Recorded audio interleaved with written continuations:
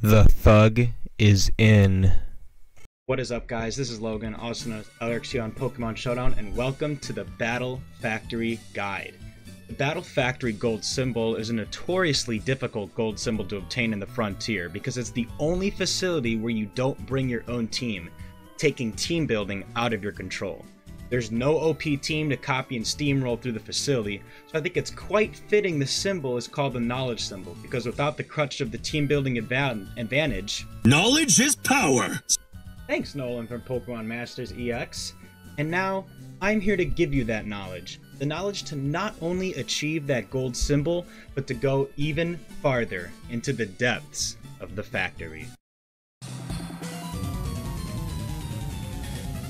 Now, before you even enter the factory, you gotta go to the battle tower and make sure that your current or previous streak is set to 0. This is because due to an odd bug in the game, the opponent's IVs are based on your current battle tower streak, not the streak in the battle factory. So, what do the opponent's stats look like when your streak is at 0 in the battle tower? Introducing my very sophisticated diagram with our wonderful volunteer, Gentleman Brennan, who, by the way, really wants to see the news. The first 6 trainers in every round will always have 3 IV Pokemon. In rounds 1 and 2, the 7th trainer will be a slight elevation with 6 IV Pokemon. In round 3, the final battle is Nolan, who will have 15 IV Pokemon. However, in all of the third rounds after that, Nolan will have 31 IV Pokemon. This cycle continues, as you can see, for rounds 4, 5, 6, 7, 8, and 9. Now, let's see how this compares to the IVs of your Pokemon for every round. Thankfully, there's no IV glitch with the Pokemon you receive in your draft, and every round your IVs slightly increase until they reach 31 IVs on round 7. While it's great that your Pokemon IVs increase every single round that you win, we can still see the difficulty of round 3 and round 6 emerge, as we look at the differences between the draft Pokemon IVs and Nolan's Pokemon IVs. This is compounded by the fact that every single time you swap for a Pokemon, those Pokemon's IVs are always going to be 3 IVs, which is a huge difference from 31 IVs. Thankfully, through the power of swaps though, you can actually increase the stats of your Pokemon every single round. Here's how. So, when you swap a certain amount of times, you will receive an elevated Pokemon in your draft. For example, on round 4, if you have 15 or more swaps, your first Pokemon to the left in your drafting process will be a round 5 Pokemon, which not only means that it has 20 IVs, but it's also a round 5 moveset, which is often better, unless you get the absolutely terrible round 5 Altaria. This is really helpful to contend with Nolan, because that means that if you have at least 22 swaps by round 6, you can have 2 perfect IV Pokemon. So here is a strategy for you to use. During rounds 1 and 2 of the Battle Factory, if you swap every single time you have the chance, which is 6 per round, meaning 12 swaps, you will guaranteed have an elevation Pokemon on round 4 and above. Because every draft process or rental also counts as a swap. So 12 plus a swap for each round, 3, is 15, which gives you at least 1 elevation. And for reasons I'll explain very soon, it's still very easy to beat rounds 1 and 2 while you're swapping every single time you can. Now there is one last caveat regarding the IVs of your draft Pokemon. In round 9, for some unknown reason, all of the Pokemon in your draft will have random IVs, except of course the ones that elevate to round 10 where the IVs are still 31. There's going to be a pastebin in the description that'll explain this more thoroughly, but what this means is that Nolan on round 9 is exceptionally difficult because not only do you have to contend with random IV Pokemon in your draft process, but by that point, all Pokemon can be 4 to 8 different sets. Speaking of which, let's talk about the actual sets that you'll be facing in the Battle Factory.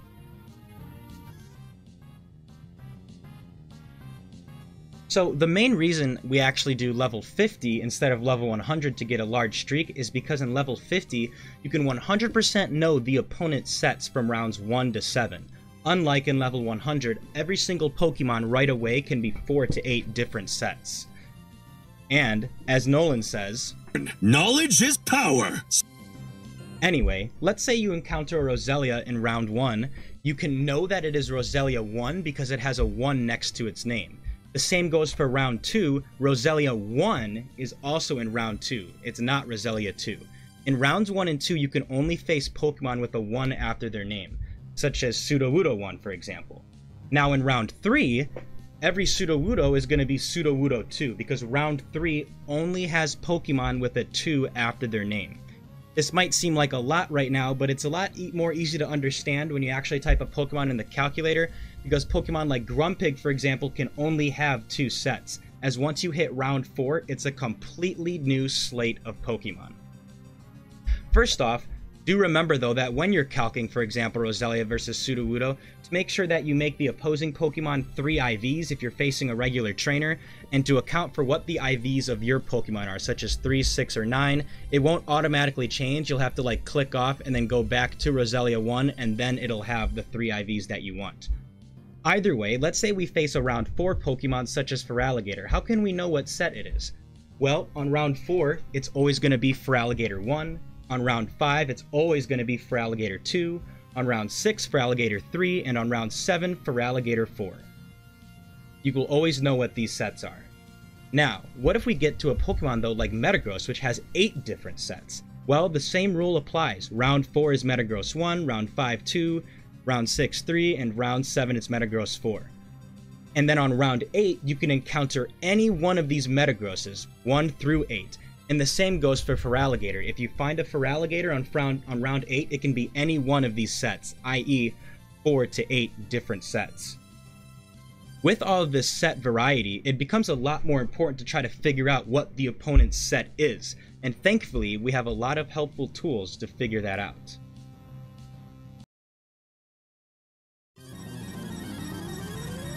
So, as the scientist takes you back into the factory, they give you 2 crucial pieces of information. The first one is that they'll tell you if the opposing trainer is skilled at handling a certain type of Pokemon. Here we can see they're skilled at handling the Bug type. What this means is that there are guaranteed 2 Bug-type Pokemon on the opponent's side. So, an example team for round 1 could be a team of Anorith, Butterfree, and Magby. However, if this Magby was instead a Nosepass, no type specialty would show up because there are now 2 Rock types and 2 Bug types, and they cancel each other out. You can use this information, especially in the later rounds of the factory, to have a better idea of what is possible for the last Pokemon of a trainer. Now, there is a rare exception to this, of course. If a trainer had a team of Roselia, Gloom, and Bayleaf, even though there are 2 poison types, the trainer would still be specialized in the grass type because they now outnumber poison. So let's look at what the scientist says next. So after the scientist tells us that the trainer specializes in a bug type, we move on to the next phrase. The scientist here says that their battle style appears to be slow and steady, and this is one of 9 phrases that the scientist can tell you. And basically what it tells you is what kind of moves are going to be on the opponent's team. So here we see this as category 2. If we scroll up, all the way up to category 2, we now know that there are going to be moves like Will-O-Wisp, Thunder Wave, Swagger, Toxic, and Hypnosis on the opponent's team. Very, very annoying moves. How many specifically? Well, on the first 3 categories, 1, 2, and 3, there needs to be at least 3 moves on the opponent's team to satisfy it. And then for the categories 4 to 7, there only has to be 2. The farther you go down the category list, it'll like override the one before it. So even if you have 5, even if you have like 3 category 2 moves, if you have 2 category 4 moves, it'll show as category 4, which is high risk, high return. And if they somehow satisfy more than 3 of them, you'll get a very special phrase, which appears to be flexibly adaptable to the situation. So, how can we use this information to our advantage? So, I thought it would be helpful to show how this can all come together in something live. I'm going to give you a live example. So, the opponent is skilled in the handling of the Rock type, and they have high risk, high return as their style. Also, the spreadsheet that's in the bottom, I will link it in the description. It is the most helpful tool. So let's just see what we get for our draft. I'm just going to draft something like, hold on. We got Regirock. Oh, wow, this is a crazy draft. This is a nuts draft. But let's say I go Tauros, Regirock, Swampert, right? So we know that they have Rock type as their specialty. and that they favor high risk, high return, which is style number 4. Here comes youngster Logan leading out Golem. So now here what I would do is I'd go to my little species thing, and I can type in Golem in the species column, and all of the possible Golem sets will show up. Golem being on high risk, high return makes sense because as you can see, there's a lot of styles that have 4 in them. One quick thing to note that I thought was important to mention is that the order of the style numbers correlates to the order of the moves in the move slot. So for example, Golem 2 with 4, 6, 1, 3, that means Focus Punch is a style 4 move, Substitute is a style 6 move, Double Team is a style 1 move, etc. You get the point. Anyway, back to the example. And this Golem on the bottom would actually just complete it by itself. So then what I could do is I could do something like, I could just Earthquake it, and see what they try to click. Let's see what they have.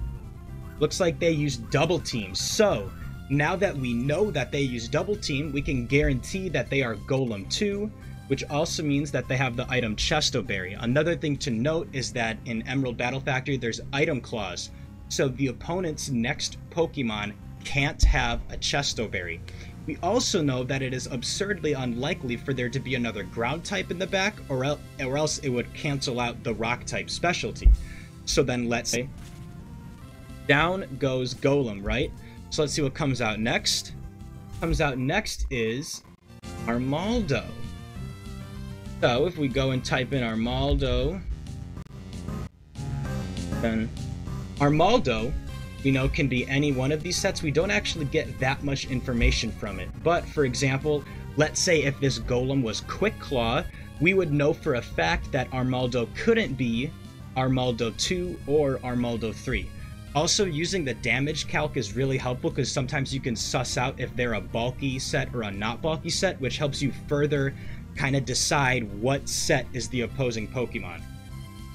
And you know, all these tools are just super useful. Another thing I figured I'd mention is that high risk, high return is easily the most common phrase because Double Edge is such a common move that often, let's say that high risk, high return wasn't the phrase for this battle.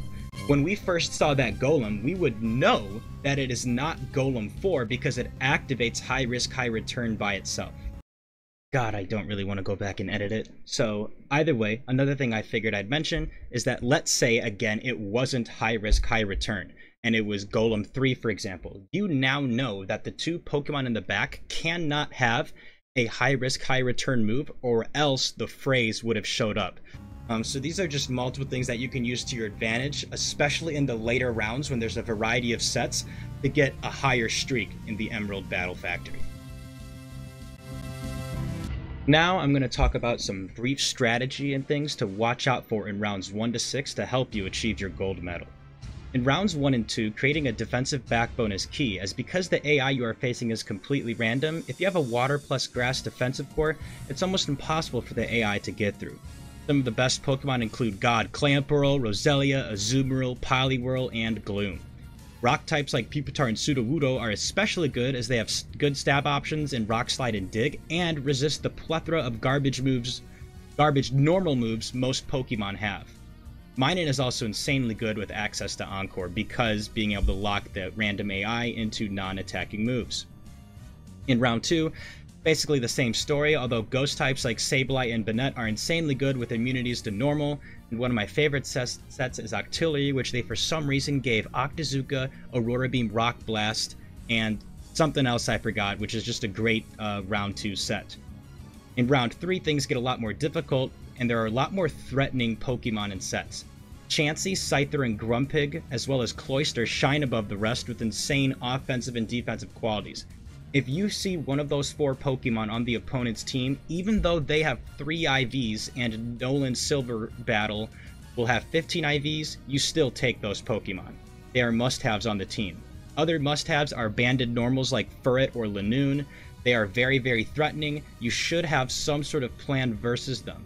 However, thankfully they are telegraphed when an opponent will have them, because if you see the scientists tell you that an opponent appears to be impossible to predict, it is very likely to be Furret as it has Trick plus Follow Me, and that is a very rare phrase to activate.